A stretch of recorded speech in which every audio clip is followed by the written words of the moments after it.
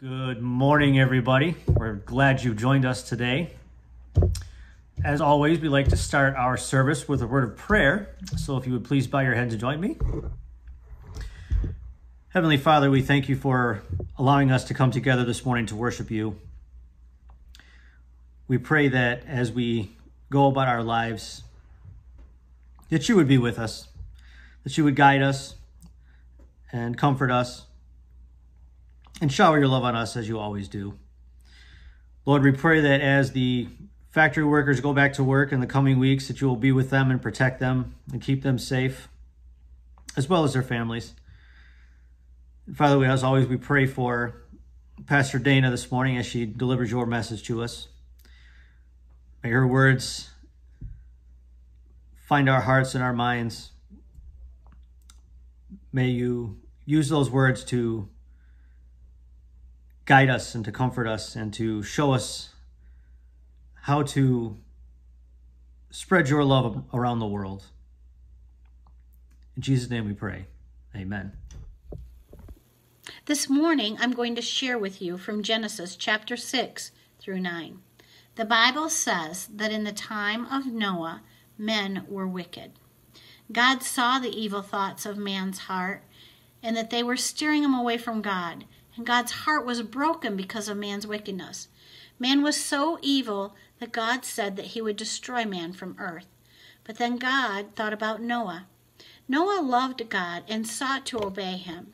In Genesis 6:8, the Bible says that Noah found grace in God's sight.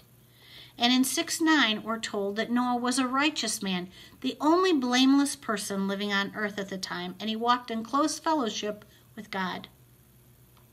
Now, Noah had 3 sons and 3 daughter-in-laws and a wife. There were 8 total in their family.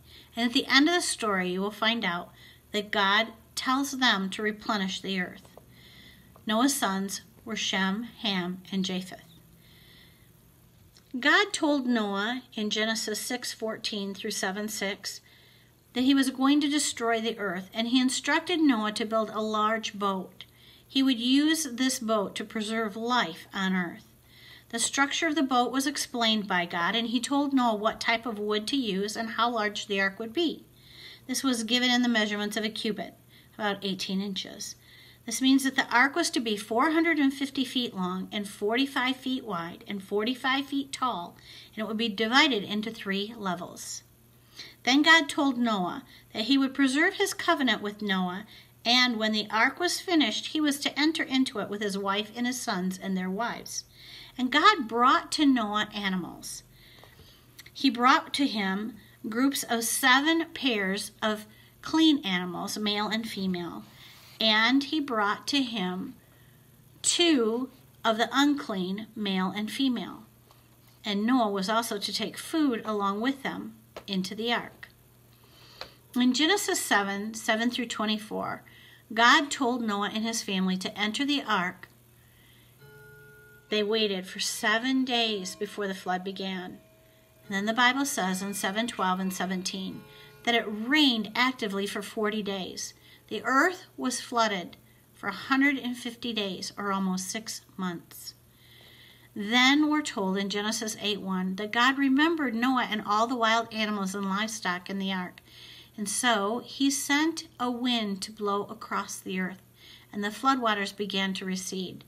And after 150 days at sea, the ark came to rest on Mount Ararat. After another 140 days, Noah released a bird to help him know if it was possible to leave the ark. The first bird that was released was a raven, and it left and returned continually until the water was receded. Then he released a dove. The dove was actually sent out 3 times. The first time, it did not find a place to rest. It returned to the ark. 7 days later, Noah sent the dove out again, but this time it brought back an olive branch. And another week later, Noah again sent the dove out, and this time the dove did not return. This was an indication to Noah that it was time to leave the ark. So Noah and his children released all the animals from the ark, and when they exited the ark, they built an altar to worship the Lord. In Genesis 8:21, God tells Noah that he will never again flood the earth. and kill all living things. And he says the rainbow will be a sign of his covenant. And then God blessed Noah and his sons, and he told them to be fruitful, to multiply, and to replenish the earth. This is the word of the Lord. Thanks be to God. So lately we've been doing nightly devotions with Eleanor, and the book that we've been reading her has questions that you can ask at the end of the devotional time. And so recently we read to her the story of Noah's Ark. And when I was reading her this story, one of the questions the book gave at the end was, what did God give Noah to show him that he cares about him? What did God give Noah to show him that he cared? And I was waiting for Eleanor to answer, and she was thinking about her answer when she pointed to the book, and she pointed right to the boat. And she said, God gave Noah the boat to show him he cared. And I thought, what a true answer, right? At first I was like, oh, no. God gave him the rainbow. And then I was like, but really, God gave Noah the ark. See, God did give Noah the rainbow, but he also gave him a boat to carry him through the storm. God already knew the total devastation that the flood would bring. He knew that it would essentially wipe clean the surface of the earth. All living creatures on the earth and in the sky would perish. But God saw Noah, and he saw Noah's family. Noah found favor with God. He was a righteous man who walked humbly before God, and therefore God gave him the great task of building the ark and herding or keeping the animals, and then of weathering the storm. God does not play favorites in the way that we think. He isn't just like, oh, that one's pretty, or oh, I like the way that one sings. The reason that Noah found favor with God was because he was faithful to God. The scripture is very clear about that. He was righteous and lived according to God's commands. The scriptures say that he walked faithfully with God. Now, I'm not preaching prosperity gospel. I'm not saying that if we just do A, B, or C for God, we will be spared from troubles in this world. In fact, scripture is very clear about that. Jesus, to his disciples in John chapter 16, verse 33, says, in this world, you will have troubles. He's basically telling his disciples, I can promise you, you will have troubles in this world. But do not fear, for I have overcome the world. Jesus himself has overcome the world. So we know that just because we're faithful does not mean that we won't experience life's storms. Just because we're faithful doesn't mean the storms will be little instead of big. But because we are faithful, we know that God will be with us to weather the storms and to come out the other side. What Eleanor said is true. God did give Noah the boat to show him that he cared. He provided a way for Noah to weather the storm. Noah was faithful to God, and God was faithful to Noah. Think about Noah. He, his wife, his sons, and their wives were on the ark for many days. It rained for 40 days and 40 nights, but it was over 100 days that he was in the ark before the waters receded. That is a long time to be stuck with the same people and the same animals in one small space. I imagine that Noah and his family probably felt a little bit like what we're feeling right now. When the ark stopped floating and it came to a rest on the mountain, Noah sent out ravens to see if the floodwaters were gone. But the ravens just kept circling in the sky and coming back. And then Noah sent out a dove. And the first time, the dove just came back empty. And then the second time, the dove came back with an olive branch, a symbol of God wanting to restore right relationship with the world and humanity. And then he sent the dove out a final time, and it did not come back. And Noah knew it was time to open the ark. When Noah opened the ark, he and his family and the animals went outside and saw the land was no longer flooded. They offered a sacrifice to God, and God was pleased. And then God gave Noah a promise. This was referred to as a covenant. In the Bible, a covenant is an agreement that brings about committed relationship between God and his people, or between a person and another person. Let me say that again. In the Bible, a covenant is a commitment, an agreement that brings about a committed relationship between two people. A committed and faithful relationship. God was making an agreement with Noah and with the earth. God would continue to be faithful to draw his creation back to him back to wholeness in him. He made a covenant never to flood the earth in its entirety again, but also a covenant symbolizing his faithfulness to his creation. God gave a symbol to Noah of that covenant relationship. That symbol was the rainbow. We see the rainbow as a symbol of God's promises. It reminds us, and I love this, because a rainbow almost always comes after a storm that we see, right? That reminds us that no matter how tough the waters, no matter how long the rain, no matter how dark the storm, we know that God is faithful and he will be faithful to us. We know that he will provide shelter to us. We are not promised that we will have a trouble-free life. We are not promised that the storms will be little instead of big raging hurricanes. We're not promised easy, carefree life, but we are promised this. We're given a promise or a covenant that God will be faithful to us. We live in a broken world full of people who have free will and free choice, a creation as a whole that's broken. But God is faithful, and he made a covenant to keep bringing us and his creation back into committed relationship with him. He made a covenant to be faithful to us. When we remain faithful to him, he is with us in the midst of the storm. Just as he provided the ark or that boat for Noah, he provides shelter for us. He stands with us. He walks with us. He holds our hands. Just as Jesus said in John, in this life, we will have troubles, but we do not need to fear. We don't have to have fear when those troubles come. We don't have to sink into a pit of despair or depression when those troubles come. We don't have to let the waters overtake us. We are not overcome with fear because we know that Christ overcame the world. It is through his death and his resurrection that we are offered reconciliation and hope. That reconciliation and hope is what allows Christ to triumph over evil and brokenness in this world. Christ has overcome the world, and therefore we know that with God, we too can overcome. You see, God gave Noah that boat or that ark to weather the storm.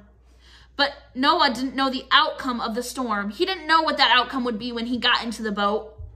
He did it faithfully. He didn't know how long the storm would last. It kept going on and on and on. And all he knew was that he had to be faithful to the God that had been faithful to him. He had to be faithful, and he knew that God would in turn be faithful to him. And then God was. God was there.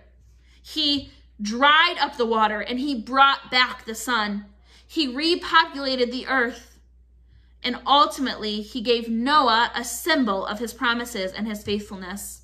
A symbol that God would always be faithful to us and be with us during the storms of this world, the storms of this life. These days, it feels like the storm might go on forever and ever. Maybe it feels like you can't just take one more rock of the boat, or perhaps like the sun is never going to shine again. Some of you may be feeling like you're trying to weather more than just one storm at this time. The story of Noah gives us hope. This story reminds us that when we walk faithfully with God, he is faithful to us. In him we find our shelter. In him we find our hope. In him we find how not only to survive, but to thrive through the storm. Jesus has overcome this world. He has overcome the storm. The final war between good and evil has already been waged, and we know that our God is victorious in the end. This week I want to challenge you to look around you. Look around and see. Ask what ark or what boat God might be providing you to weather this storm. Maybe it's a specific scripture. Maybe it's time spent in prayer, or perhaps it's a worship song, listening to sermons. Maybe it's a Bible study or a small group or a church member reaching out.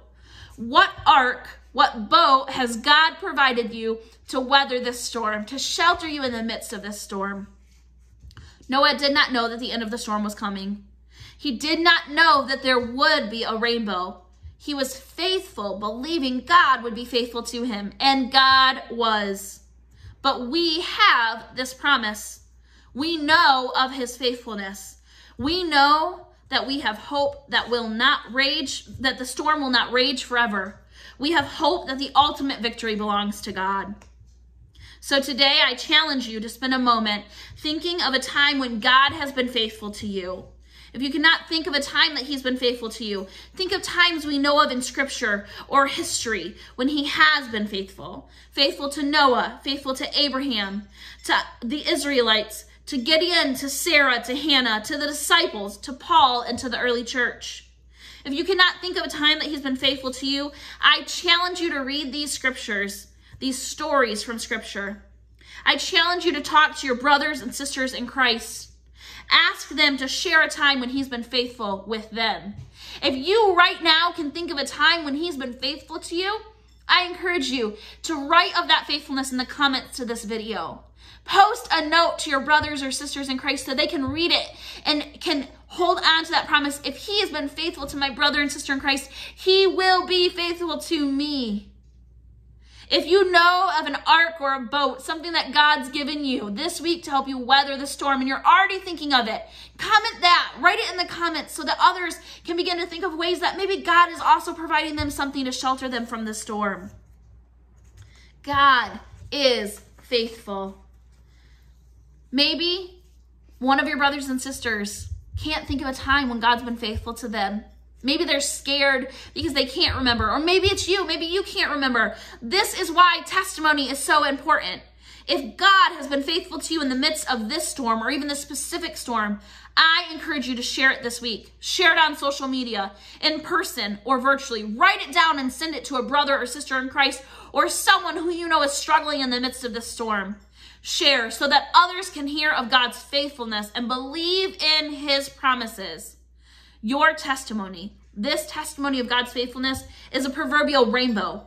When we testify to God's faithfulness to us, this testimony is a rainbow reminding others and ourselves of God's promises and his faithfulness to us. What is a promise that God has made you during this time? How are you holding on to this? Share this. Finally, I encourage you to look for signs of God's faithfulness. Just like Noah sent out the ravens and the doves, ask God to give you signs. Don't stay quiet. Call out to him. Look for ways in which he is being faithful to you during these times, even the smallest of ways, and then post those up. Put them around you as reminders that he will be faithful, that the storm will come to an end, that God will be faithful, and that his promises will stand. We have hope that God's promises are true. Would you pray with me? Heavenly Father, we thank you so much for the rainbow that you gave Noah as a promise of your faithfulness and of your goodness, of a desire for relationship, and for bringing creation back into right relationship with you. We thank you that you gave Noah the ability to weather that storm. We thank you that you gave your son, Jesus Christ, to overcome this world, to bring what is broken back into wholeness, and that through your son, Jesus Christ, we too can overcome. We do not need to fear because you are faithful and you are with us. Be with us this week, Lord. May we know of your faithfulness. May we cling to the ark or the boat you've given us to weather the storm. May we cling to your promises that are true. May we remember times that you've been faithful. May we look for ways that you're being faithful, and may we share them with those around us so that others too can truly taste the rainbow of your goodness. We ask this in your name. Amen.